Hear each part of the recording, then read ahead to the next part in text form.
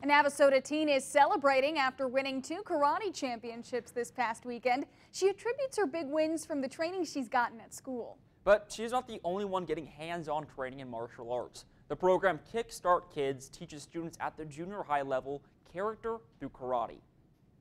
When you think of PE class, you think of the usual stuff. Running the mile, doing some push-ups, or just playing some basketball. At Navasota Junior High, they have an additional PE class students can opt to take.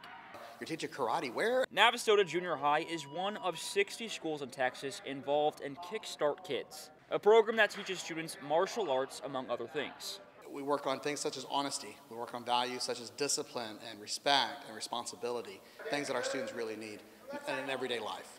The junior high has 120 students involved in the program. One of those students is 8th grader Grace Mendez. Grace has been involved in Kickstart since she was in 6th grade, but she is no stranger to martial arts. Since I could walk, pretty much. One of her favorite things about the sport is being able to compete. Little friendly competitions, pretty nice. The competitions this year have treated Grace pretty well, all things considered.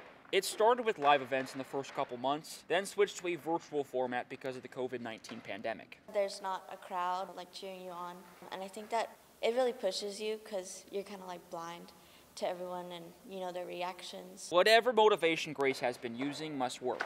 This past weekend at the Texas Karate Organization State Championships, she competed in 2 events, traditional forms and creative weapons. She won championship rings in both. It kind of just doesn't feel real, but it's fun.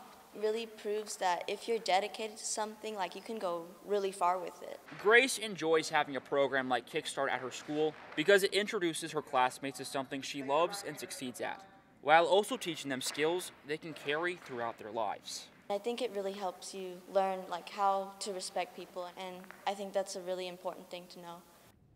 Now, outside of school, Grace is also a member of the Martial Arts of America Navasota competition team.